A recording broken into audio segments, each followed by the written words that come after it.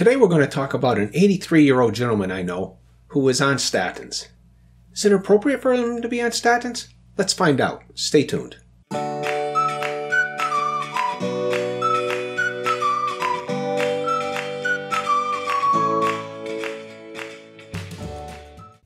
This is Jeff. Well, not really. This is a stock photo of someone like Jeff. And the Jeff we're looking at today is not his real name anyway, but I thought it'd be good to have a name and a face to go along with our story, which is based on a real person.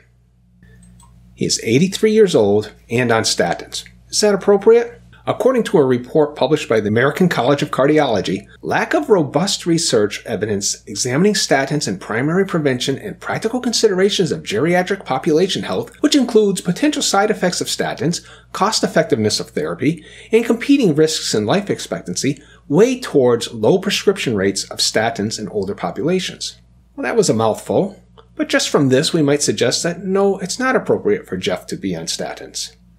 But of course, everyone watching this should be shouting, whoa, wait a minute.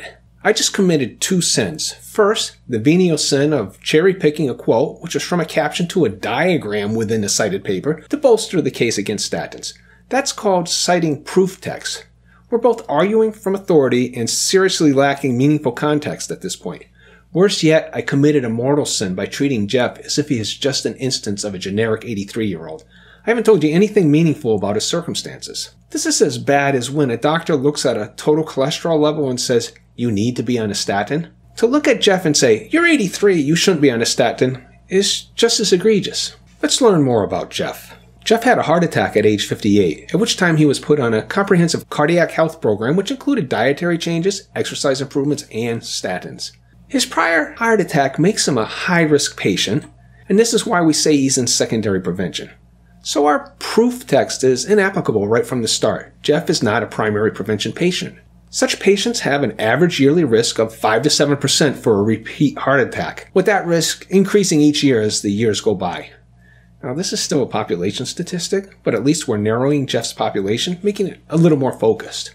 Jeff has gone 25 years without a follow-up heart attack. And finally, Jeff reports no discernible adverse effects from taking statins. Is he right?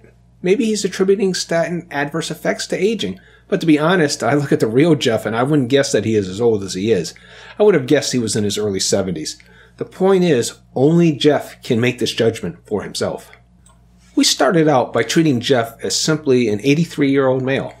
Jeff is more than that. The likelihood of Jeff going 25 years without another heart attack, assuming he changed nothing about his health, is exceedingly small.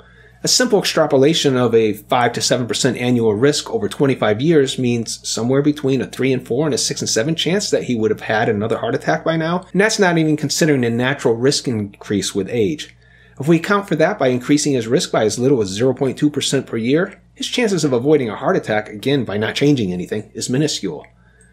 And even while secondary prevention statistics are sometimes overstated, statins do help many people. Those of us who have been hurt by statins or improperly prescribed statins need to keep in mind that not everyone has the same experience as us. I think of how I experienced severe adverse effects only to later learn that I would never have agreed to take them had I been properly informed about the risks and benefits. But I'm not Jeff. I managed to get past age 58 without having a heart attack. We also have to consider Jeff's feelings about this whole thing.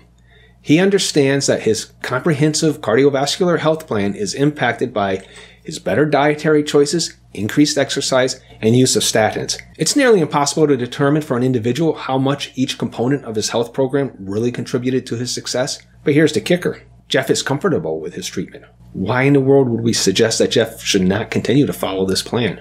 Here's two major conclusions from all of this. First, statin decisions require individualized assessment. Each of the 9 recommendations in the guidelines that suggest statin use should have this sentence at the end of every recommendation directed at the prescribing physician. If statin therapy is indicated by this guideline, do your damn job and investigate further, considering the patient's history, values, carotid intima media thickness test results, coronary artery calcium score, and other indicators. Provide the patient with unbiased information and enter into and respect a true shared decision. We shouldn't discount Jeff's personal experience of his situation. If we do, we're as guilty as the trolls and doctors who tell us that our adverse effects are caused by the nocebo effect, or definitely not caused by statins, usually based on knowing next to nothing about us or our experience. Such discounting of our experiences and values by them towards us, or us towards Jeff, displays extreme hubris. My doctor based her statin recommendation on limited data, total cholesterol over 200 milligrams per deciliter or 5.2 millimoles per liter, and ignored or overlooked obvious adverse effects. She spent more time spouting phrases like statins don't cause that than she did listening to me. For my closing thoughts, let's not forget these two lessons about individualized care and the patient's personal experience being of paramount importance. Jeff may make a different statin decision than we would in our own situation, or we would if we were in his situation. Not fully respecting his decision means we make as much a mockery of the shared decision-making concept as the mainstream medical community currently does.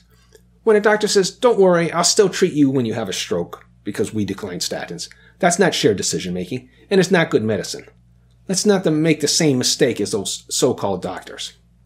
That's all I've got on this topic. If you appreciate this content, please like, share, and comment. And if you haven't seen this video, I recommend you take a look at it now. Thanks for listening.